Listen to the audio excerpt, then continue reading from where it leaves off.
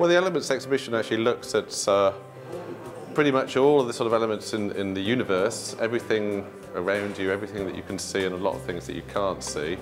And so it encompasses all aspects of the museum, sort of art, science, history, technology.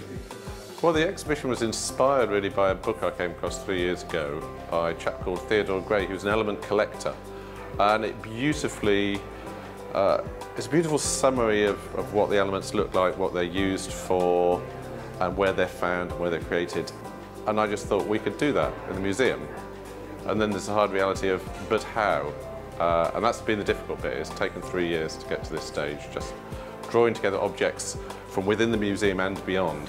We're delighted that the Friends of the Ulster Museum have funded our programming for this exhibition, and the exhibition's on for 2 years, which will allow us to roll out a really wide range of programming to bring in a lot of different audiences. And I think it's important to stress that this exhibition very much supports what we call the STEM agenda, which is a learning initiative, and it's science, technology, engineering and maths.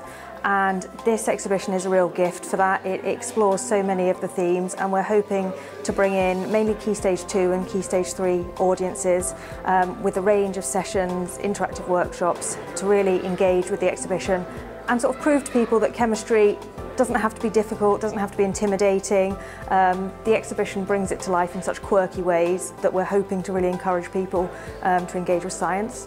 We're very excited about being involved in this new exhibition. It's a high quality exhibition.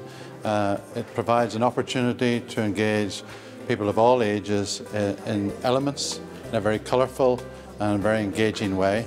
It's all part of our involvement in the wider community in which we operate as a business. It's very clever in the way that it's laid out and how it presents elements in a fun way. The exhibition's on for at least 2 years, and well, when they come to the exhibition, they'll find a lot of familiar objects. So it's going to be a sort of voyage of discovery.